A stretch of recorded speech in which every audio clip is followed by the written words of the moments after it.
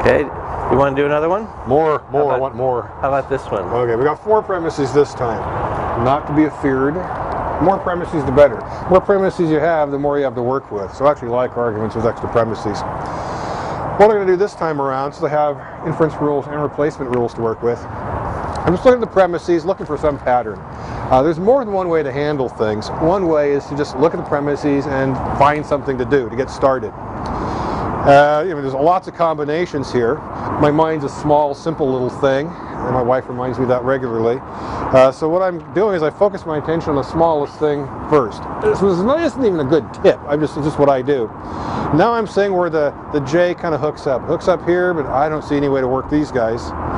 J also hooks up here. I see a modus tollens. So I'm going to do a modus tollens. Why? No good reason. It's there to be done.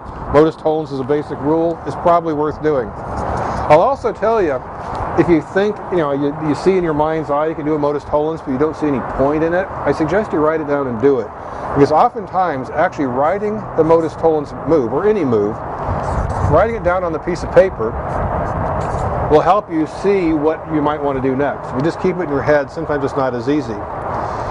Now I can certainly use these 2 lines again, but I've got a brand new small thing, and again my mind is a small little thing, that tilde L. So I'm looking to see where tilde L might hook up. I see an L here, and I go, aha, disjunctive syllogism. I'll do that. Why? I don't know, it's there to be done. So I'll go ahead and do the disjunctive syllogism. DS3, 5. Okay. And as soon as I write that O down, I'm checking out this other line I haven't used. Notice, by the way, I've used lines 1, 2, 3, and 5. I've used 1, 2, 3, and 5. I can certainly use them again. I have not used 4 and 6. It's a little bit of a tip. If you get stuck, take a look at the lines you haven't used yet, particularly the last thing you came up with. Oftentimes that'll be the next thing you'll want to do. In this case, if I use 4 and 6, I can do a modus ponens, which I'm going to do because modus ponens is my friend, almost never lets me down, worth doing, and socially acceptable. Okay, J wedge M. What the heck do I do with that? Well, I'm looking for J's and M's. There's that tilde J again. I'm thinking again, another disjunctive syllogism. That's going to be 2, 7. Getting a little closer to the conclusion. The conclusion has an M and a tilde J. Well, there's an M, here's a tilde J. I can use conjunction to put them together. That would give me that part of the conclusion. Let's do that. I get to pick what order I put them in. A little bit of wind here. And that's going to be conjunction 2 and 8. Yep, I'm losing it.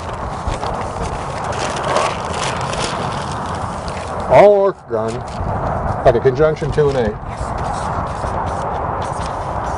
We battled weather and harsh elements for you guys. Okay, I guess I got that part of the conclusion. Now all I need is the wedge J. But I can do that with addition. The fact there's J's floating up here and I'm hip deep in J's is irrelevant. I'm going to pull a J out of thin air.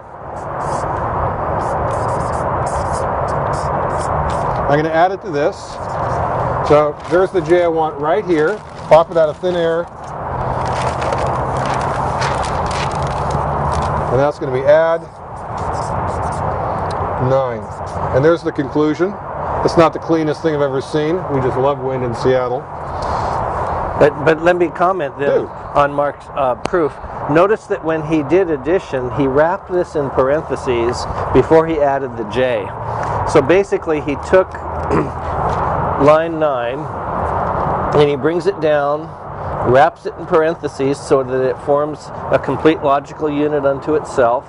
Then he puts the wedge next to it. Then he adds J. Of course, could you have added A here? I could have added anything I wanted. Could you have added not E? I could have added not E. Could you have added not Z? That too. Not H? Yeah, even that. You can add anything you want. Anything I want, yeah. But he added J, of course, because he wants to reach this. So wrap it in parentheses and then add when it's a compound formula.